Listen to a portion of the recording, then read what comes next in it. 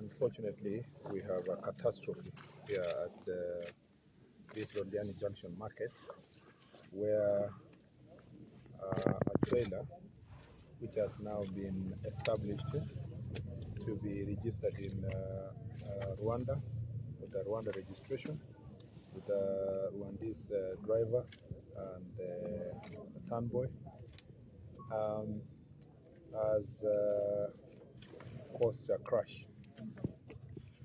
Or has crashed on people operating in the market here at Londiani Junction, and unfortunately we have lost 49 people confirmed as we speak, based on the data collected by the rescue team, which is combined of the national government team led by the county commissioner, the police team, the Red Cross, who have done a fantastic job, the medical team from both Nakuru and Kericho, especially Londiani Hospital. And you know, that confirmation of 49 and estimated between 30 and 32 to maybe 35 people could be in hospital. Unfortunately, we know also that some injured people might have gone home. That is the information that is being established at the moment. And the Red Cross team and the medical team around here is on standby to provide medical support to anybody who might have thought that he is in good health or was not injured and went home and may have had injuries that are not established. So the cause of this crash in terms of the vehicle itself has not been established. We are going to carry out thorough investigations. The team of the traffic police is here, police related to matters crime and investigation are also here. We also have NTSA here, and we are going to combine forces to make sure that all the data relating to this vehicle is going to be analyzed. Remember that this is a transit vehicle. It is assumed that it was going to Rwanda, and so the facts about this vehicle will not only end with the data we collected on our roads, but also we will need support of the neighboring countries to give us more information about the status of this vehicle. This is terrible. You can't imagine that there is a situation in the past where many people, apart from such a one, where many people who are not inside a particular vehicle have been lost in this number. This is huge and very painful to imagine. And I start by saying, on behalf of myself, on behalf of my ministry, and on behalf of the government of Kenya, I send my utmost condolences to the families and friends of the lost ones and the loved ones of those who we've lost in this very terrible crash. The president is seized of what is happening here. He is extremely concerned, and he is going to also, he has already made a statement in his social media about condolences to the families. He is giving us full support as we even carry out investigations, but ultimately corrective measures, so that we don't see these catastrophes in the future.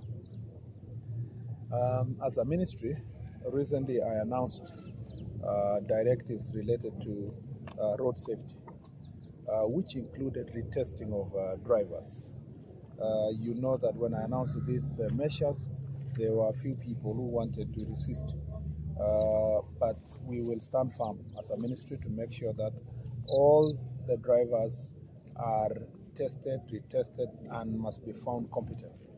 Our intention is to make sure that ultimately all drivers in the Republic of Kenya or driving in our roads have valid medical certification, so that we don't have situations in the future where I don't know what could have happened in this situation, but we want to make sure that everybody is tested whether they are medically sound to be able to operate in our roads. Thirdly, the phenomena of doing business along our roads is Kenya, and maybe not Kenya alone, but even if you go to East African countries, people are doing business along the roads. Market stalls, hawking along the road. This is not peculiar to Londiani. This is a problem that you can get it from all the way from Mombasa to Malabo. Studies have been done before, reports have been done before that address this issue, and the thinking is to make sure that the market is removed from the immediate road reserve. That having been done in some places, like you all know in Limuru,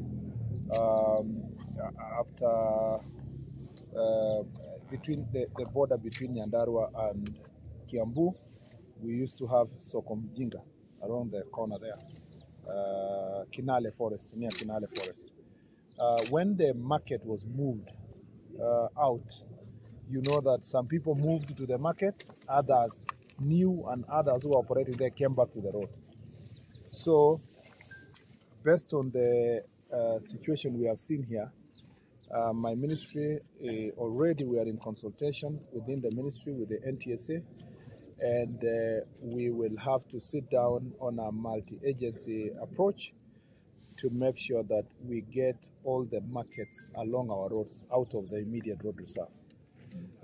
And that can only be possible if we partner with the county governments and the national government to provide markets immediately or not very far from the road, so that people who are selling their produce to travelers can get the opportunity. We are ready as a ministry to provide access road. Yeah, we are ready to provide access road for the markets to be moved out, and for vehicles that are intended to buying produce or goods along the highway to have entry and exit to those markets. That way we will avoid such catastrophes. So in the shortest time possible, I don't want to issue any directive out of knee-jerk reaction. Based on the consultations we are going to make, the direction is to remove all, and I say without exception, all the markets from immediate road reserves. Because even if you see this road, there are stalls another almost 1 kilometer, on the sides of the road, up to there. And as I said, I need to emphasize, this is not peculiar to Londiani. Yeah, it is in the entire. If you go to Salama, if you go to Taita Taveta, if you go to Mariakani, even up to Mombasa, you will find the same phenomenon. It is something that has been with us for many years. Because of course roads are good because they attract business. They bring travelers, they bring people who are. But we will do everything to ensure that rest facilities and market stalls are removed from the road and provided for in strategic places along the road. Considering the financial situation we are in as a country, I believe this is a service that can be provided also through PPP. Markets can be built and leased out by private investors. We just need to identify and license them to run out those markets. Restrooms and resting facilities and places for, as already has been the case in along our roads. Even when you go to Kope or you come to Gilgil or other parts of the road, it's private sector that has built facilities for the lorries to be able to, and lorry drivers and trailer drivers to be able to take a rest. So we're going to do that with support of the private sector. I know many Kenyans are wondering, these things must be done immediately. We have a financial situation to deal with. And the best way to resolve this issue is partnership. And that partnership between national county government and also the private sector will resolve this issue. The message I want Kenyans to know is that pursuant to this accident, and considering the catastrophe that can occur along the road from Mombasa to Malaba, from Namanga to Nairobi and to Moyale and other places, we have to urgently work together, and my ministry will provide the leadership on that issue to remove all the markets from the road reserve. Just imagine if there was nobody operating immediately along this road, that road would have failed here, and you know, the situation would have been mitigated. Maybe, sadly, the driver or only one person could have been injured or two. But just imagine the situation we find ourselves as a result of this. We just have to remove people from the road. I know Kenyans, and I have had a lot of them saying that our ministry should have averted such accident. We will do the investigation, and thorough investigations, to know what caused the accident. We will do a very thorough investigations, and once we do so, we will take the necessary action. But we need our support. That soon when you hear us banning and tell Kenya we ban people from operating from all the road reserves, of course we'll give people due notice. But if you hear us tell the road agency, and especially Kenya National Highway Authority, to reclaim its road reserve and to make sure that nobody is operating immediately under the road, also let us receive your support. Because if we receive support of the people of Kenya, we will avert this situation. This is not a normal road accident. You know, this is not the kind of normal road accident where you say the matatu was unroadworthy, the police allowed unroadworthy vehicle to pass, or, you know, as people say, the car, you know, somebody was bribed, that's why enforcement was not done. This is not that kind of a normal kind of an accident. This is actually a disaster that has occurred as a result of an accident that perhaps could not have been too catastrophic, happening in an area where there is high operation of people. There is a rule in in the aviation sector, that a plane cannot land, or a landing near an airport should not have high intensity operation areas with factories and churches and all that operating with that area. Because people know if landing of a vehicle, of an aeroplane does not happen as it should, at least we should avert catastrophe. We must apply that rule on our roads.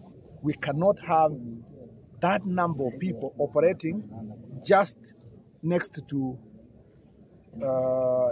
high traffic and high risk vehicles flying our roads. I really need your support as the people of Kenya, because I will take the bold step. Yeah, some people will run for court orders. It's okay. I will also approach the same court, and we need the support of our courts on those decisions. And also, some people will try to resist it. I see people saying they are not going to test for driver. Why? Why? Let's discuss the cost of testing. But you can't tell me, if you are a qualified driver, you can't tell me you are not going to take a test. Why? Because if you have been driving over 10 years, you are experienced. The test should be, you know, nothing. What we are going to do is to make sure that those drivers are not going to be tested in a language that makes it difficult for them to communicate. You can test in Kiswahili, you can test in whatever language you want to test, but we want to make sure that all the drivers that are on our roads have been tested.